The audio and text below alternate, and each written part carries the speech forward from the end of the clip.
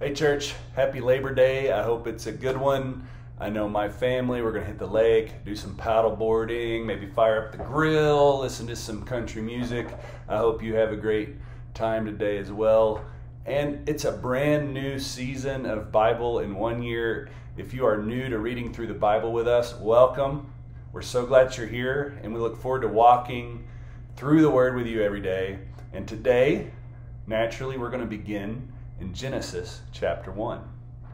Chapter 1, verse 1 of the Bible states, "In the beginning, God created the heavens and the earth." This simple statement that God created the heavens and the earth is one of the most challenging concepts confronting the modern mind. All right, the vast galaxy that we live in is spinning at the incredible speed of 490,000 miles an hour. And get this, even at this crazy speed, our galaxy still needs 200 million years to make one rotation. And there are over 1 billion other galaxies just like ours in the universe. It's enough to make your head explode just to try to think about it. Some scientists say that the number of stars in creation is equal to all of the grains of sand in all of the beaches in the world. Yet, this complex sea of spinning stars functions with remarkable order and efficiency. In my opinion, it takes way more faith to believe that the universe just happened by accident than to believe that there is a God and that He truly created a wonderful universe. I remember having a conversation with a friend a while back who was struggling with the concept of God. He was a very intelligent man, and he kept pressing me. One of his go-to questions was often this one: who created God?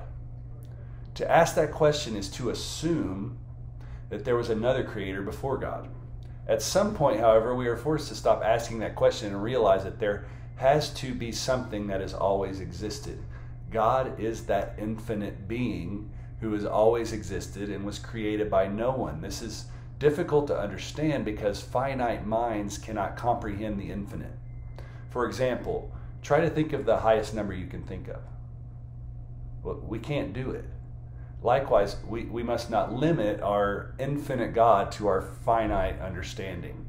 I'd like to draw attention to verse 26, if you want to look at that. Verse 26, God said, "Let us make man in our image." You see there, God uses the plural form. Let us make man in our image. This, my friends, is in reference to the Trinity, and it's beautiful. God the Father, Spirit, and Son were all there from the jump, co-creating together. To let that settle in, take a look at Job 33:44 or Psalm 104 verse 30, where we see God's Spirit present in the creation. Or look at Colossians 1:16. It's an awesome passage where we see that Jesus, God's Son, was present and at work in creation.